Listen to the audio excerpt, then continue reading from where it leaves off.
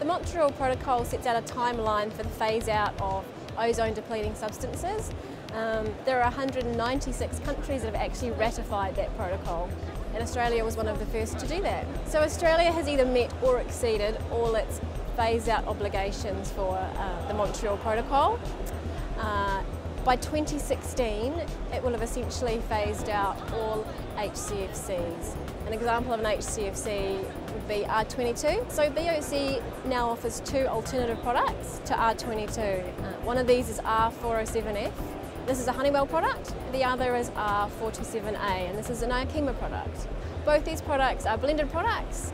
They've been widely available in Europe for a number of years, so there's great case studies and examples of these products in use. The HCFC phase-out has been a collaboration between government, between industry groups and also the community. The Montreal Protocol has been so successful that it is likely that this mechanism will be used in the future.